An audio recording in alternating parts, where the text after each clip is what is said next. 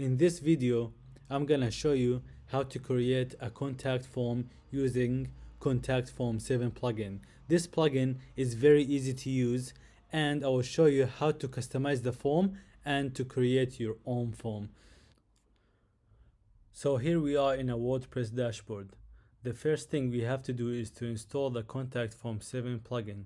So we hover over plugins and then click add new. In the search bar, we search for Contact Form 7. That's it right here. So we click install now and then activate. As the Contact 7 is installed, it added a menu item called Contact on the left.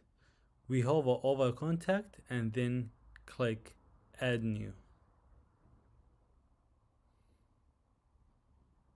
You see, it's a very simple form, and it's actually what a regular contact form looks like in most websites. The first step we have to do is to fill the title of the contact form. For example, we're gonna type contact us for this form. We type contact us and then click save. The first field is your name, the second is your email, the third is the subject, and the fourth is the message. So this form is asking for name, email, subject, and message, as most contact form in websites ask for.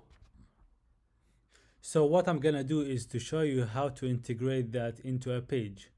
What you wanna do is to copy the shortcode. So you highlight it and copy it. So we head over to pages and click add new. We will call this page contact us and then paste the shortcode right into the page, and then we click publish.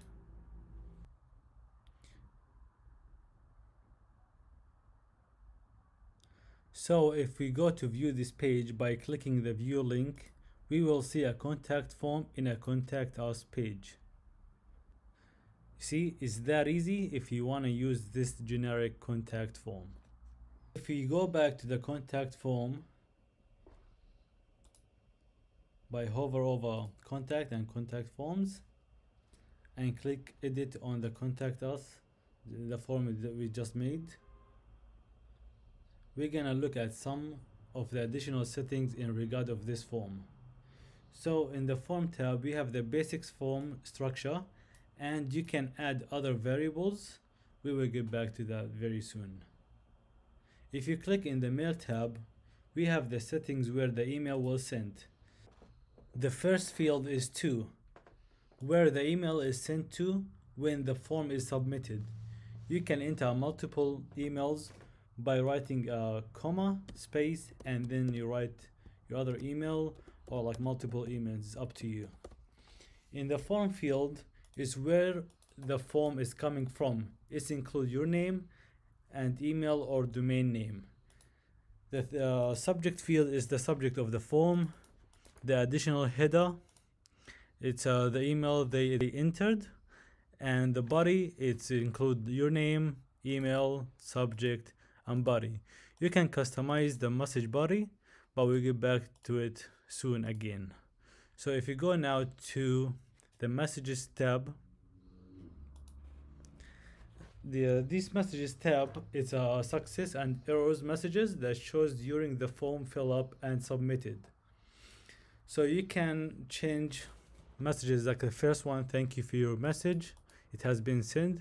You can say like, thank you for your message, I appreciate your time or your concern. So it's up to you, but I would like to stick with the default, as is much like it's just good. Okay, so if you go back to additional settings in the tab,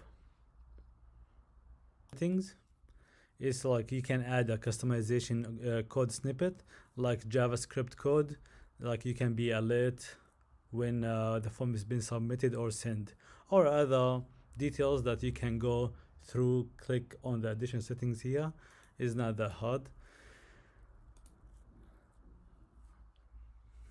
Back to the form tab to add a new field.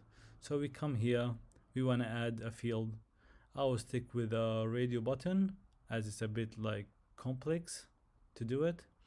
Radio button prefer to go with a p tag with it to it's work better with a p tag than label. So follow along with me. So you put like p tag, open and close your p tag is so important. And like the question is gonna be, did you enjoy watching this video?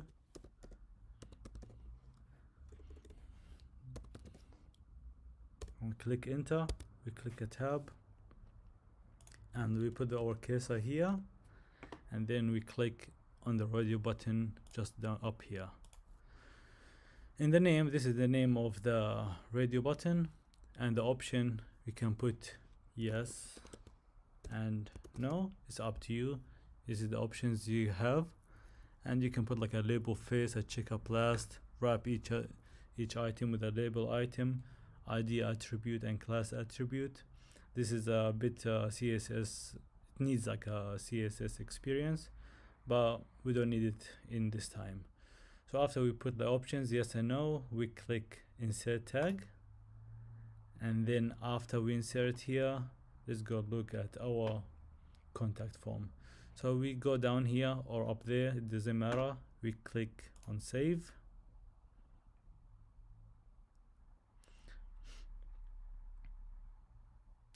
and then we go back to contact us page and we click on refresh. As you can see down here, did you enjoy watching this video? It's yes and no. It's by default yes, because as you can see in the form, the default is number 1. But if you want to keep the put it no at the beginning, you can go delete this one and put 2 and save your field, save the contact form,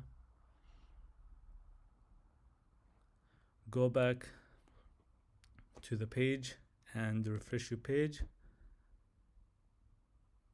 and by default it goes to no, but I would prefer to keep it yes, as I hope you enjoy this video.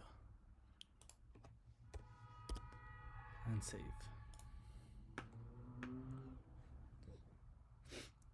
So now how we can integrate this radio button into the mail. So we go to the mail tab here, we go down to the message body. As you can see up here, it's been injected a new radio button here. This is the code that we're gonna use to integrate it in the message. Let's say we want to put down here, this is a static message as the one we put like in the form. Did you enjoy watching this video?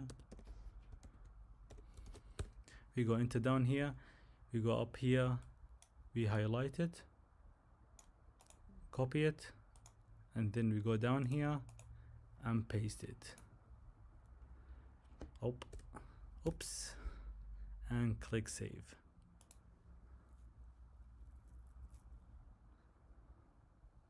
So this is how you customize your mail tab and the form tab. You just inject the radio button, checkbox, submit, numbers, URL, email, text, a new text, a text area. It's all up to you. Ready? This is all for this video. If you have any question, write it in the comment below and I will get back to you ASAP. Don't forget to subscribe to my channel for more IT videos. Bye for now.